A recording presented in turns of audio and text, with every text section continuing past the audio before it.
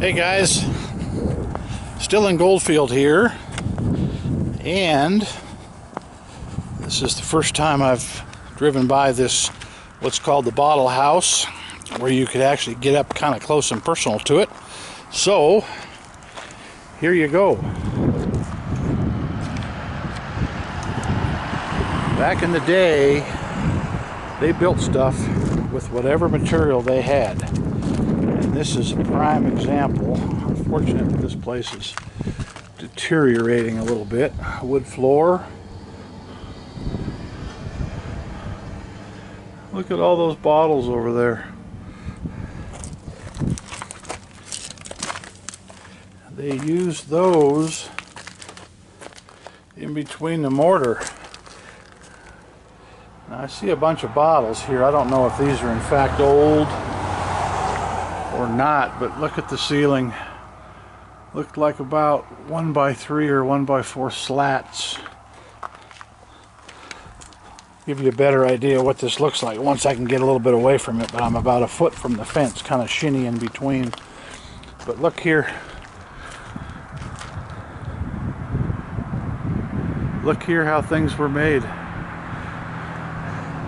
A lot of rock down below, but yet up top it's all bottles. I wonder if the bottles let in the light. That had to be what their thoughts were.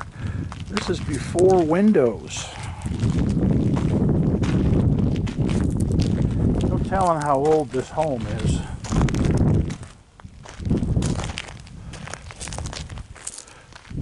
But my guess is the early 1900s. Like somebody has maybe replaced the tin roof 50 or 75 years ago, but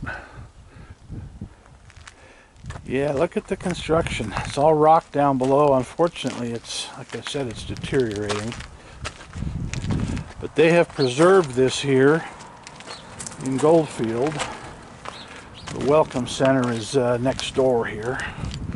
I have a funny feeling that, being as it's only glass up top, starts at about 4.5, 5 feet above, that's how they let light in.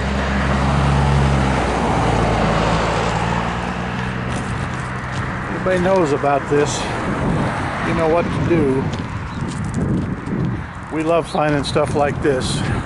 It's all fenced off. It looks like maybe at some point, I don't know how they would preserve it, or maybe try and do some resurrection, but looks to me like around those bottles, doesn't look like concrete, but who knows. All right guys, here in Goldfield, lots of interesting stuff, including this old glass house. That arcade. Out.